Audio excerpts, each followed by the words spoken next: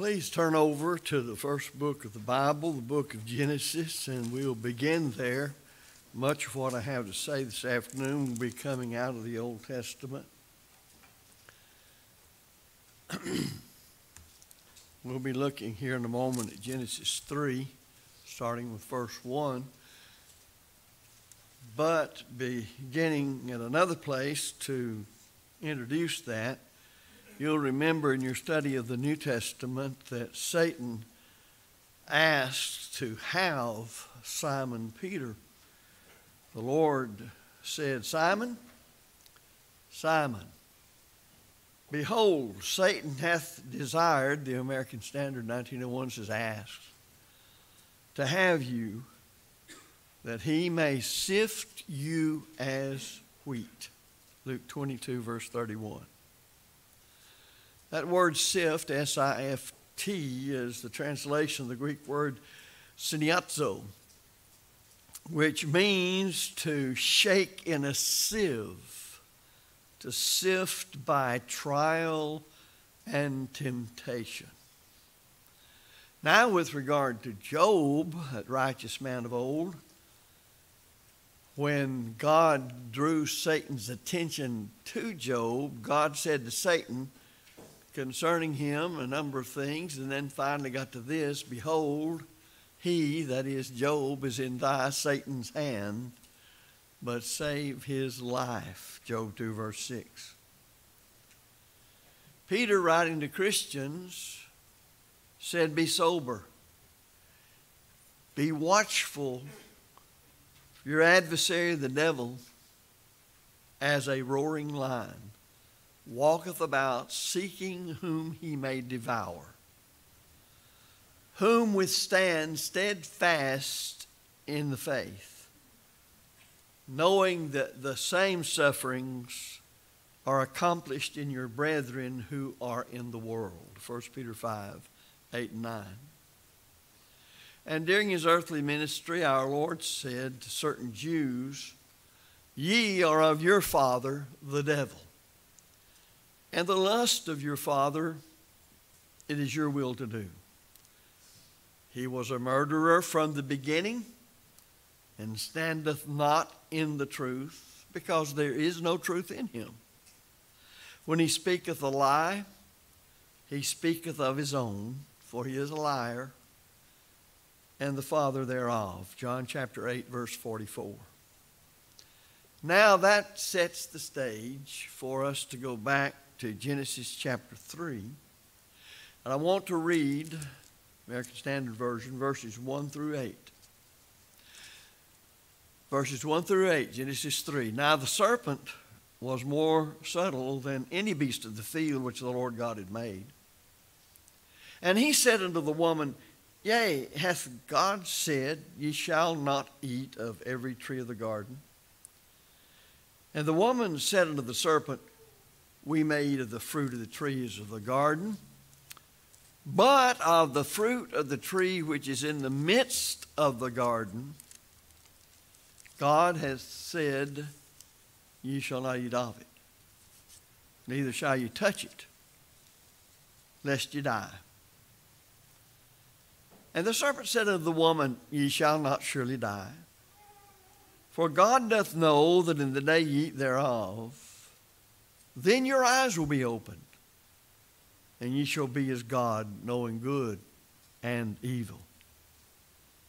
And when the woman saw that the tree was good for food, and that it was pleasant to the eyes, and the tree to be desired to make one wise, she took of the fruit thereof and did eat, and gave also unto her husband with her, and he did eat. And the eyes of them were opened, both were opened, and they knew they were naked. And they sewed fig leaves together and made themselves aprons. And they heard the voice or sound of the Lord walking in the garden in the cool of the day. And Adam and his wife hid themselves from the presence of the Lord God among the trees of the garden. Now let's study this and see something I think sometimes it's missed. It is a great lesson on what may be the greatest sin any of us could commit is presented to us.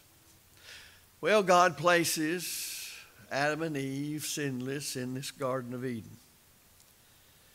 And there were marvelous privileges that they had in that garden.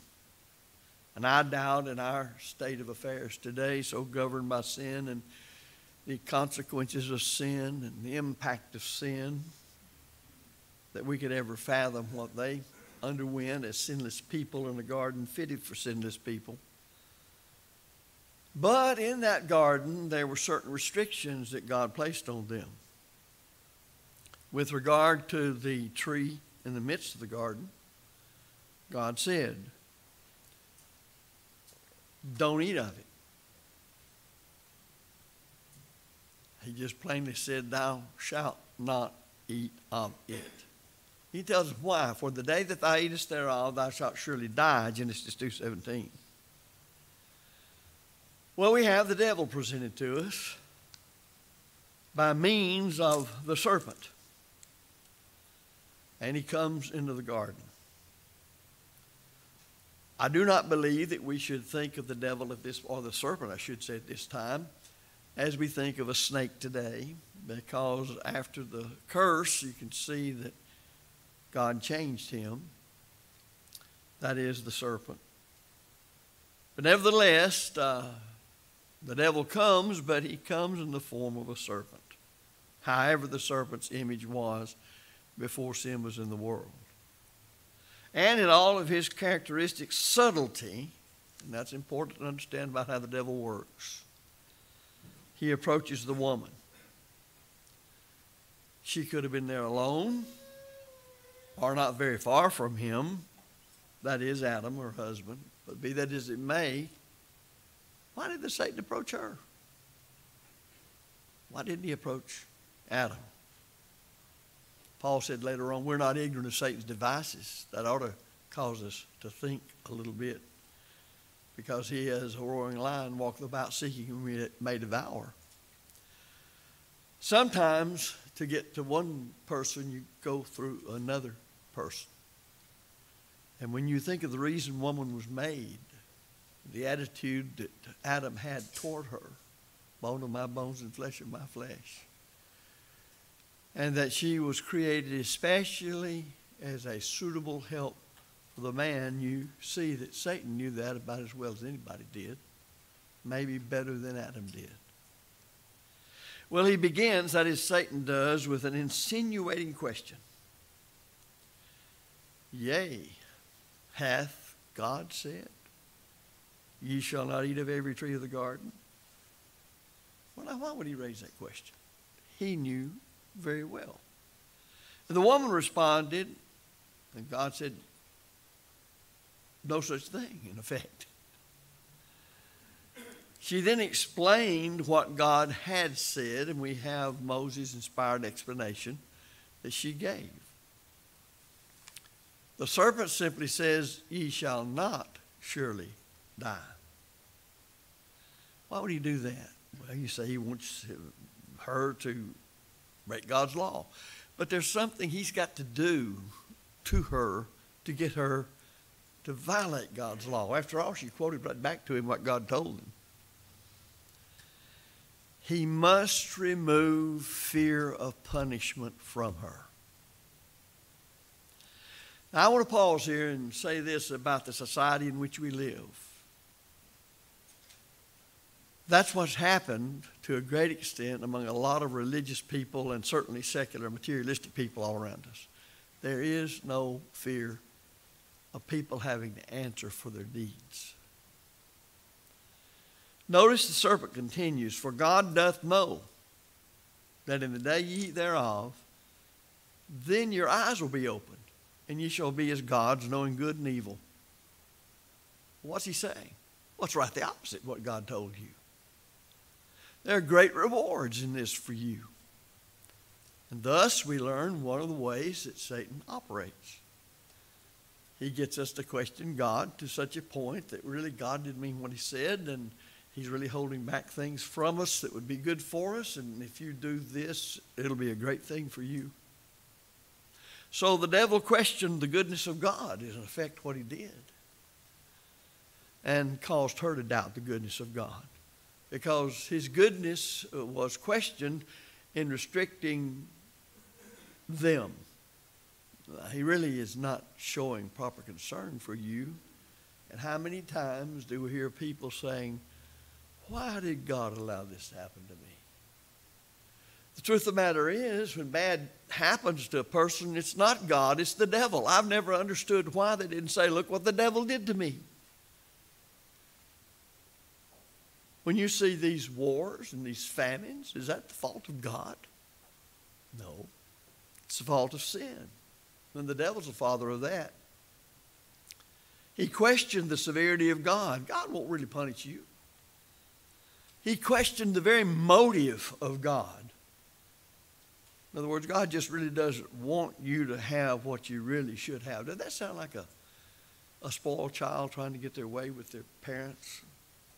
And they know their parents don't want them to do something or would want them to do a certain thing. They don't want to do it.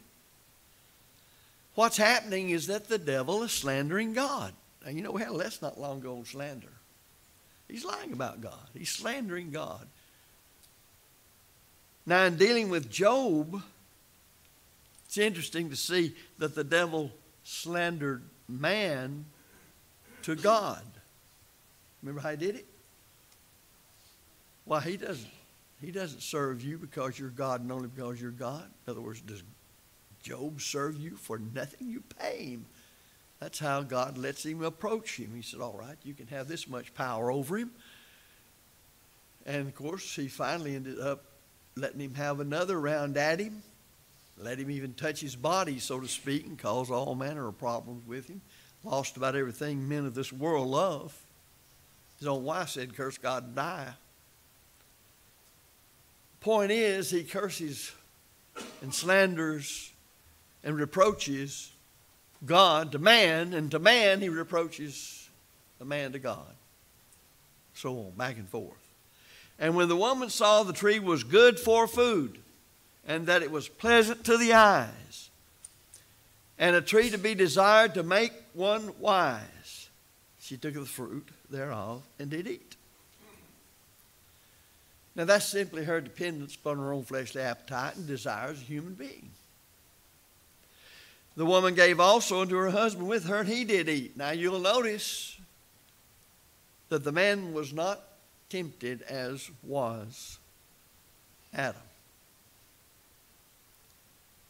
In fact, Paul will say to Timothy, the woman was tempted in the transgression. Well, who's the head of the race of mankind? It's Adam. And that's who he's after, folks. But he knows exactly how to get to Adam. Because Adam just goes into this sin, his eyes wide open. But Eve was solicited to do evil through temptation. And she gave in. The Bible teaches that the transgression of God's law in the paradise of Eden, the devil was successful in his efforts, both physical and spiritual. Thus, you find Romans 5 and verse 12, we studied not long ago under Ken's leadership, that's how it entered into the world. That is how sin entered into the world. And as a consequence of this transgression of God's law or sin, every person is born into a world where sin is and where death is, because death is the result of sin. Doesn't mean that we inherited the actual original sin of Adam and Eve. It means that we're born into a world where sin exists. And the consequences of sin, the ultimate, is separation from God. Romans 3:23 and 6:23. When Adam and Eve then partook of what we always call as the forbidden fruit, God forbade them from doing it, but they did it anyway. We recognize that a very great and very terrible sin was committed. But that's not the sin I'm talking about.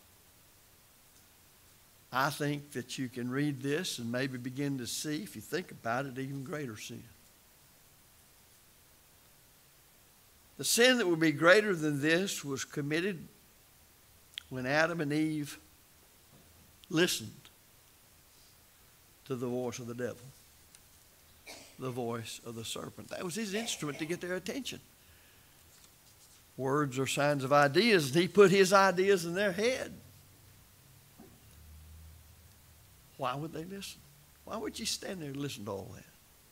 Why didn't you just walk away? But she subjected herself to what she couldn't handle. Now, as we think about the matter of listening to the voice of the serpent, or the voice of the devil through the serpent, I want us to consider a few things, because we're not to be ignorant of Satan's devices. First of all, consider the very nature of it. I imagine it was quite a pleasing voice. I doubt it sounded like a hyena about to eat something up. Sin is alluring. It's heard at times that are most advantageous. The devil gets what he wants. It can be heard in places where it would not ordinarily be expected, such as pulpits, or a wife, or a husband, or father or mother, whoever. It comes to us from the people that we may be the closest to and think the highest of. Satan knows that better than we do. It'll usually begin with some sort of insinuating question. Well, that's Mom and Daddy. They wouldn't ask me to do something that would be wrong. And so on you go. And it'll likely attempt to remove any and all fear. Satan works well in places that seem to be so secure to us. And you can be sure there'll be rewards offered for violating God's will. All of these things are making us take our armor off. And there'll probably be an element of truth in it. It's like when people are overtaken in a trespass, we're, as faithful members, told to restore such a one in the spirit of meekness, considering thyself, lest thou also be tempted. Well, it didn't say let him completely go into error to the point where he renounces the existence of God, the deity of Christ, the Bible, and anything spiritual before you act. We just don't seem to understand that. In all my years of preaching, it seems to me that's one of the greatest failures of the average member of the church. We think they have to be totally apostate before we get very concerned about anything. And yet we're told all along regarding the physical body about cancer, early detection means more of a chance to get rid of it. But coming to the soul, no. You actually make people mad to say, where were you Sunday? We missed you at worship. When should you ask that question of a person? After they've been gone 2 or 3 years. You see one little thing done where something's changed in the worship, something changed in the organization of the church, changed from the authority of God's good word. One little thing. Oh, it's just a little thing. Well, when do you get concerned about these things? You get concerned the first time you see sin. The nature of sin brings grief and pain and sorrow and suffering and anxiety to all those who listen to the voice of the serpent. And it often causes the innocent people to suffer. It often causes one to want to try to hide from God. That's exactly what they did when they sinned.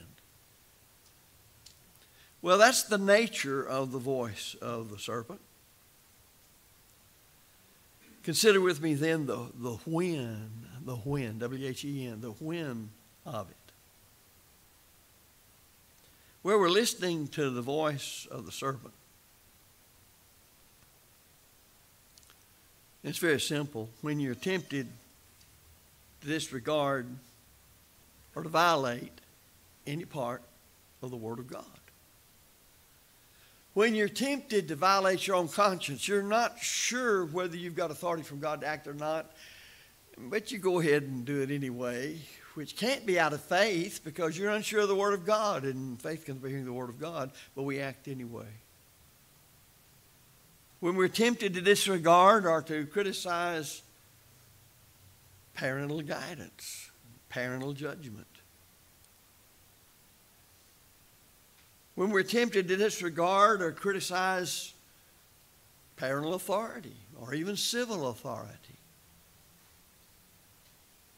And I'm not talking about where your parents tell you to sin and you go out and murder somebody because that's what they want you to do, or steal for them, or lie for them. I heard, I don't think this brother of mine, because I'm not going to call his name, he said he had a doctor tell him recently that since his situation was going to have to pay more money as far as a certain matter was concerned, and the recommendation was, well, just go tell them you got a problem with your hearing, and they'll keep you from having to do that. Well, that's a lie if you do that. But what does that tell you about people? When mothers stand in front of our snow cone stand and the kid wants something, well, the kid can't read. Well, there it is. It's what they want, but rather than say, you can't have it, the mother just simply says, they don't have it. Now, if they'll do it then, they'll do it even bigger way later on. So we train up people in the wrong way as well as the right way they should go. So when we're tempted to argue the littleness of a thing, I've heard that all my life as a preacher. And often what seems to be so little is not little at all, and we studied some about that this morning. What's big is what God says is big, and what's little is what God says is little. When we're tempted to be more concerned about pleasing self than about pleasing God. I know more than you do about it. Sit down and shut up. Now, people may not say that, but in their minds, they think that. When you're tempted to argue, I just can't see any harm in it. When you're tempted to argue, everybody's doing it. When you're tempted to think no one will ever find out about this. That's a serpent talking. When you're tempted to argue that, well, this is not as bad as whatever that is you're going to compare it to. And when you're tempted to accept the doctrine that it really doesn't make any difference what you believe, just as long as you're sincere. See, if that doctrine were true, even that would have been all right. Because Satan persuaded her that that's okay. And she was sincere in the violation of God's will. Sincerity? Yes, but sincerely wrong. When you're tempted to accept the doctrine that after all, we really don't have to be completely obedient to God's will, since salvation is a matter of God's grace. In other words, God is so loving and full of favor that regardless of what you think, say, or do, as long as you're saying, Lord, I'll serve you best I can here, but you know I can't do much. And then you go on your way doing pretty much what you please, and God's grace is going to cover that. If that's the case, why did Paul write to Christians who understood and obeyed the gospel, reminding them of when they became Christians in Romans 6, and ask, what shall we say then? Shall we continue in grace, that in sin that grace may abound? Paul is saying there what we studied last Sunday morning. When you obey the gospel from the heart, you're resolving in every step when understood that from here on out, to the best of my ability, I will never go back on God again. That's conversion. And a person's baptism is worthless if they haven't believed in Christ and repented of their sins. Because repentance is where you die to the habitual, prolonged practice of sinning against God and not caring. Also, when you're tempted to question the goodness of God. Why did God do this to me? When you're tempted to question the severity of God, well, he won't surely do this to me. Look at all the other good stuff I've done. When you're tempted to question the motive of God, why did he ever put me here in the first place? Well, what's the proper response? I won't read all of this, but I urge you to do it because it was written aforetime for your learning and my learning. And that's Numbers 22 and the account of Balaam. The Israelites were encamped along in the plains of Moab. This is before they cross over to the land of Canaan. And there's a king there over the Moabites by the name of Balak. And he wanted Balaam, who was a prophet, to come to him and to condemn the Israelites. And the king, Balak, sent messengers to obtain the services of the prophet Balaam. And he offered Balaam great rewards if he would do what he wanted him to do. Well, Balaam was one of these that would make a good American in a lot of cases. He just could not stand firm. The dollar bills waved in front of his eyes, and they were just too much for him. He would not stand firm on what he knew to be the case or to be true about these people. So Balaam gave them lodging, and he said, I'll bring you word again. Now note something about this. There are some things one just does not take time to think over. And there are some people we do not want to entertain at all. And he knew this, Balaam did. What did he have to think over? Have you ever noticed how we'll do that sometimes? Let me think about this for a while. We know when we say that, we're going to figure out a way of turning whoever it is down on whatever they're requesting, but we want to do it in a way it just won't look so bad. Or we just hate to really come out and shut the door completely in their face and say, no, there's got to be this, whatever it is, that makes us tools of Satan. So Balak sent messengers again. And he sent more of them this time. So they were more honorable. And he upped the price. I will do whatsoever thou sayest to me. The temptation is getting stronger. But never does there come from Balaam, leave me alone, I'm not going to do it, don't want to see you here again. And eventually Balaam went to Balak, and he sought to condemn the Israelites. But you'll remember that God changed his words into a blessing. And in this matter, Balaam lost the favor of the king, but he also lost the favor of God. Now, when Balaam thought, when you read this, he seemed thinking upon the invitation. And he thinks about, well, look at what I'm going to receive. Look at these great rewards. You know who he's listening to? Same one that Eve listened to. He's listening to the voice of the serpent. And you have to go all the way over to Numbers 31:8 to find out what finally happened to him, and he was slain in battle. Now that tells you how Satan operates, because he hasn't stopped operating that way. But now look at another one. All these accounts written aforetime for our learning to help us in understanding the teaching of the New Testament.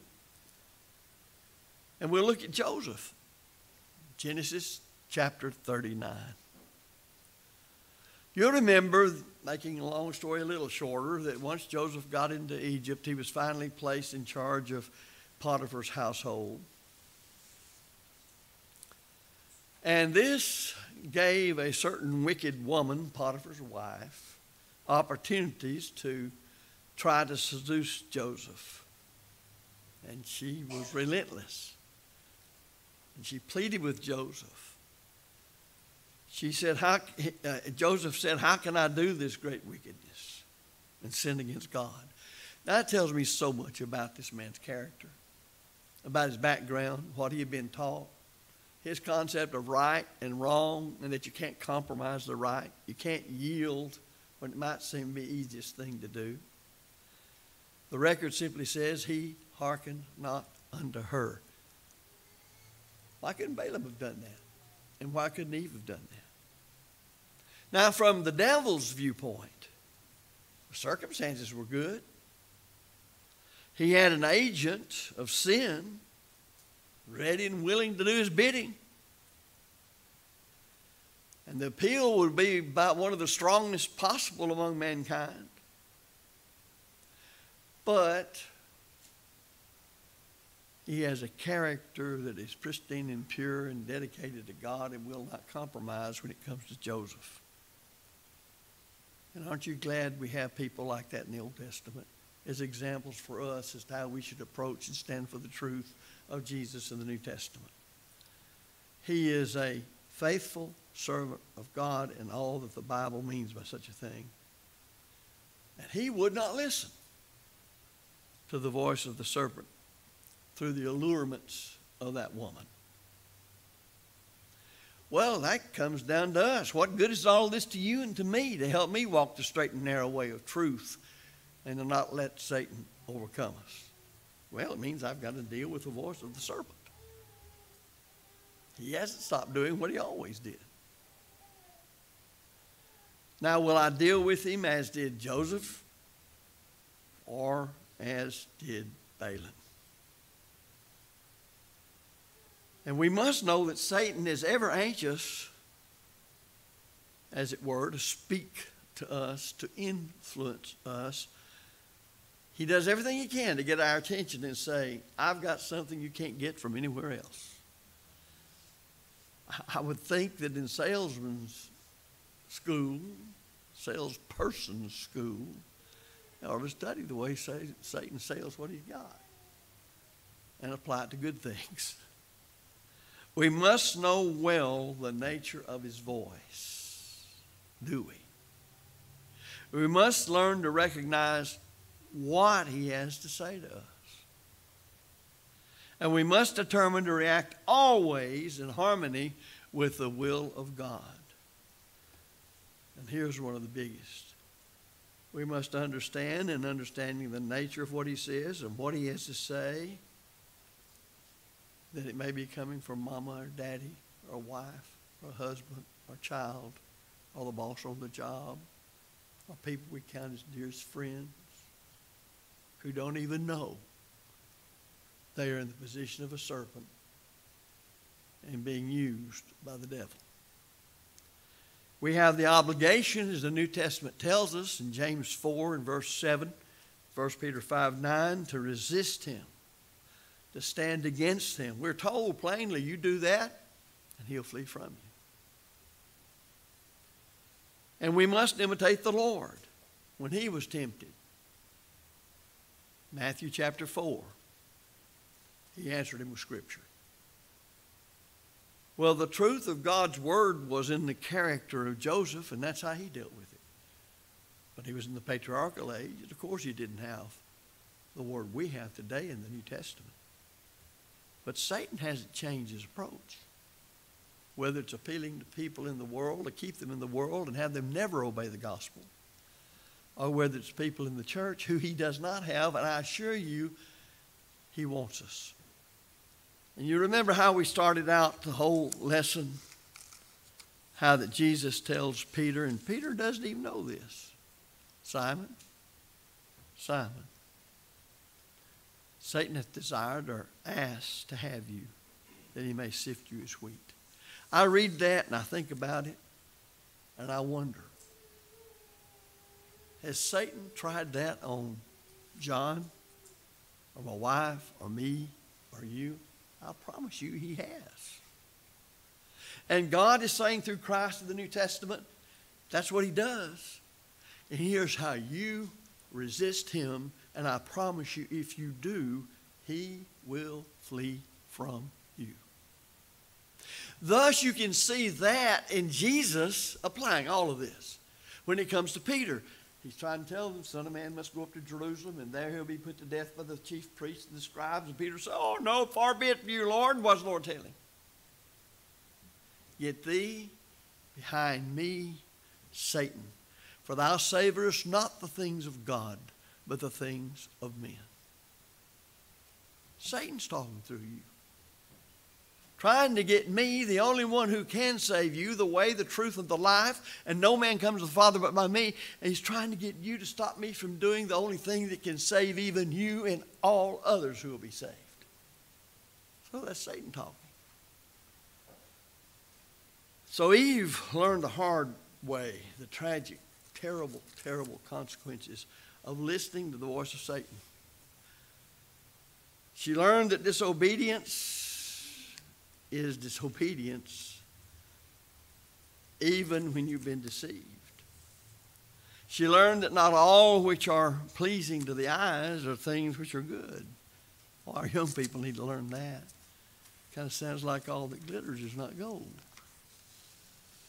She learned that God's goodness and God's mercy, now listen, did not preclude his justice.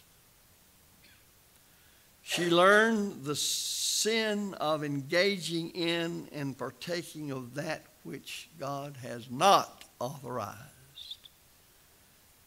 Also of doing what God had explicitly, in this case, forbidden. We need to turn our hearts and turn our minds as soon as we recognize we're listening to the voice of Satan, and turn to listen to the voice of the Lord as it's set out in the words of his last will and testament. So it's no wonder that when you read the 7 churches of Asia, letters written to each one of those, he that hath an ear, let him hear what the Spirit saith to the churches. And the only way you'll learn how to become a Christian is from the New Testament of Christ. The only way you'll learn how to be restored if you fall away because you listened to the voice of Satan and did what he said or didn't do what you should do is to repent of sins and confess them and pray God for forgiveness. There must be on your part a willing to determine to do right. Think of Joseph and what he did. How can I do this great sin before God? We cannot afford to let the voice of Satan keep us from becoming a Christian, keep us from being restored to our first love, and keep us from living day to day under the authority of Christ and being godly. Greatest sin in the Garden of Eden, what was it? That they partook of the forbidden fruit? The question needs to be asked. What went on in their minds, Eve's mind in particular, before it ever came to that? And she listened. She did not flee temptation. That's why you have such a strenuous comment and warning made to Christians about false teachers. Listen, and you'll see exactly, and you've heard it many times before, how we should deal with those who are false teachers. That is, they're Satan's mouthpieces. Whosoever transgresseth and abideth not in the doctrine of Christ hath not God. He that abideth in the doctrine of Christ, he hath both the Father and the Son. Now listen, if there come any unto you, and bring not this doctrine, receive him not into your house, neither bid him Godspeed, for he that biddeth him Godspeed is a partaker of his evil deeds. Doesn't that pretty well sum up everything we've been trying to say and what has happened ever since the Garden of Eden? The greatest sin in Eden, listening to the voice of Satan.